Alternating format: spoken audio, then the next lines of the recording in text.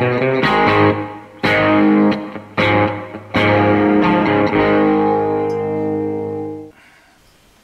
welcome to Berkshire Guitar Amplifier Repairs. Stuart Smith with you as always, and a quick video today about how to bias the orange Rockerverb 50 Mark III. I won't waffle on, let's just get straight into it and find out how to bias this amp. Right, here we are inside the amp, and the bits that you need to know are as follows.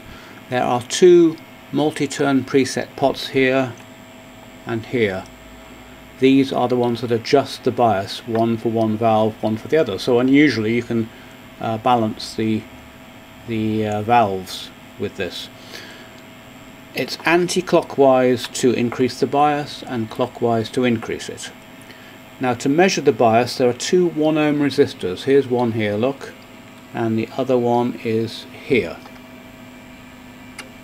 They are R100, this one here, and R102, this one here. They're 1 ohm, and these are in the tails of the valve. So that's in the cathode of the V1, the first power valve, and that's in the cathode of V2, the second power valve.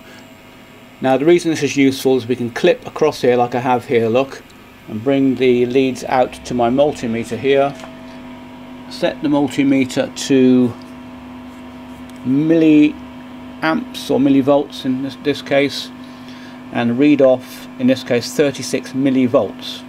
Now, by Ohm's law, 36 millivolts across a 1 ohm resistor is 36 milliamps. It's just a straight transition. So 1 amp through 1 ohm is 1 volt. Very simple little formula. So we have 36 millivolts across 1 ohm, we've got 36 milliamps, and that's exactly what we want for this amp. That's perfectly okay. Don't sweat it. Anything between 35 and 38 is perfectly okay, and then just adjust, whilst watching that, just adjust the relevant multi-turn pot. Then take the clips and put them onto this 1 ohm resistor and just repeat that, make sure they're both the same.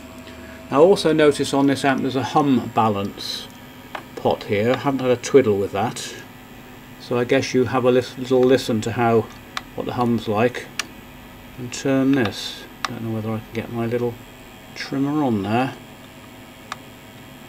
Yes, it's on there now, so I'll just have a little twiddle. Can't hear any difference at all.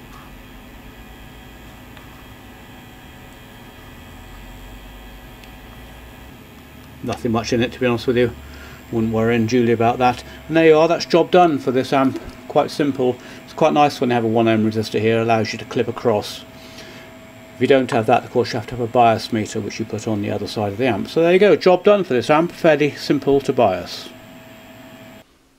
And here we are, just a quick look for you at the top side of this amp.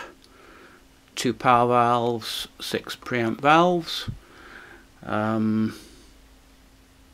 mains transformer, output transformer, and choke. Okay, there you go, nice and simple. They've provided 2 bias pots and multi-turn pots, no less. So well done, Orange. Nice and easy to bias the amp. Also, they've given you those 1 ohm resistors in the tails, which means you don't have to use a bias meter.